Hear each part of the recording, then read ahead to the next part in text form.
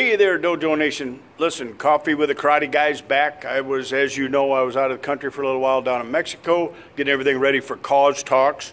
We are having a tremendous, I'm trying to find, where am I supposed to look on this thing for the right camera? So we're having a great event down there next month. If you don't have your hotel room, better get them, not many left. So today I went over to Brookfield, Wisconsin, to visit one of my students, and I thought I'd share a little tour of his school with you today. Jeff Quirk, for my money, might be the best school operator in the country. His school runs at a peak level. He has the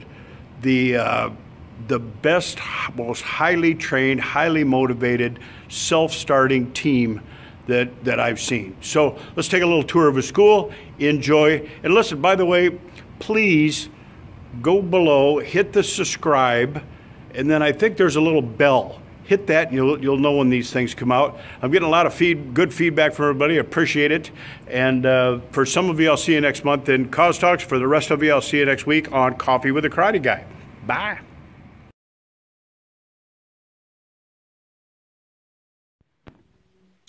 Hey there, Dojo Nation. I tell you what, I'm over here in the Milwaukee area, Brookfield to be exact.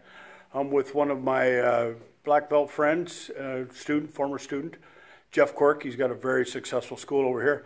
So I came over to help him scout some locations for his, he's starting his third location.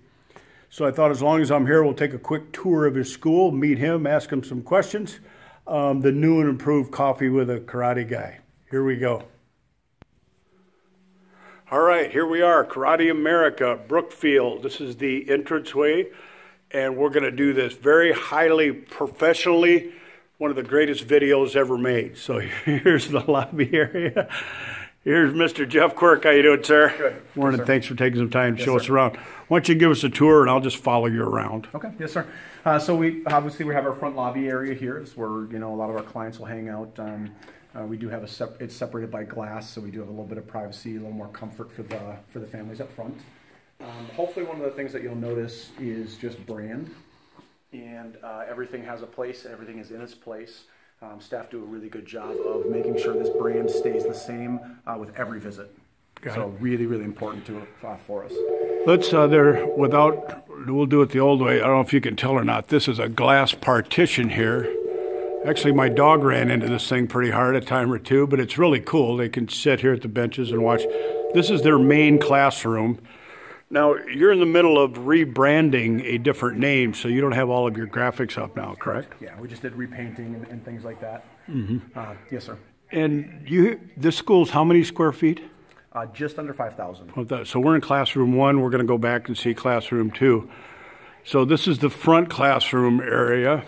As we said, he's in the middle of rebranding the name, so he's got a whole graphics package that'll be going up here shortly. Beautiful school. A lot of seating for the parents along the wall here, and this place does fill up. Then we go into the second room. We're here at the first room, and how big is this floor? 30 by, it's half, so. Oh, okay. I think it's like 30 by 40-ish. Yeah, okay, like nice size floor there. Then we go into the second room, which is almost as big. This one's like 3 feet smaller, I think. Yeah, pretty good. And so what's your student enrollment here? So we have a couple different programs. We have martial arts after school and summer camp. Martial arts, we have 442. Okay. And then after school is 64. 64. So you've got a little over 500 active clients and customers. Let's, in this back hallway back here is a couple of bathrooms. 2 bathrooms, 2 changing rooms. Yeah. We don't actually have separate changing rooms. We do, it's all in one. Most of our students come pre-changed. Yeah, so you don't have the locker room situation to deal with. Then back here, this is your after school room? Yes, sir. Oh, this is nice. Yeah. You've got the small chairs for the little kids and... Yeah, one of the main things we teach is our values program, so it's not just about life skills, it's not just martial arts, it's definitely not just aftercare. It's actually, we actually have a written curriculum for the after-school kids. Yeah, so these are some of your values that you keep on your wall. What do we got up here? We grow through ongoing training and personal development. We respect tradition and embrace change. We live a healthy, balanced lifestyle. And how many values do you operate under? 9. 9 9 values and 1 purpose. And then and a purpose statement to go through that. So you've got, what do we got, 6 times 3 or so? So you can operate your 68 kids out of this as an activity room, and then they have, obviously, this is the back room and then the front area up there also. Yeah, we'll have 3 different groups. So we'll have 1 in each gym and then 1 back in the okay. So you can handle the 68 kids quite easily. And then how many years has this school been here? This one is 15. 15 years old. And it's now, in the last few years, become a 7-figure school. It's a very successful. And we're actually in the town of Brookfield. And Brookfield's got what, 30,000 people? 36,000? 36,000 people. So beautiful school, very, very successful, healthy net. It's a good one.